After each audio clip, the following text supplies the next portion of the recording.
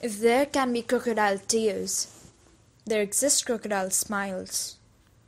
I see them everywhere. I feel them playing on my lips every time I pose for a picture that I don't want to pose for. I don't want to smile, cannot smile, because there is nothing to smile for. But we have to smile for a picture, right?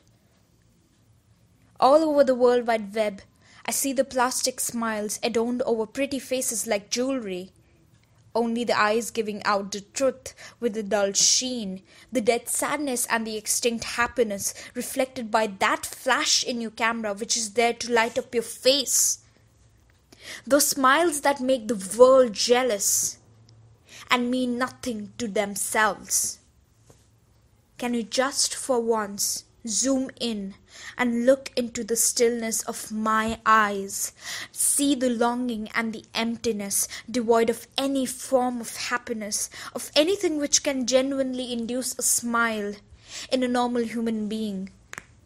Those eyes of mine are waiting and waiting for this one missing part in my life.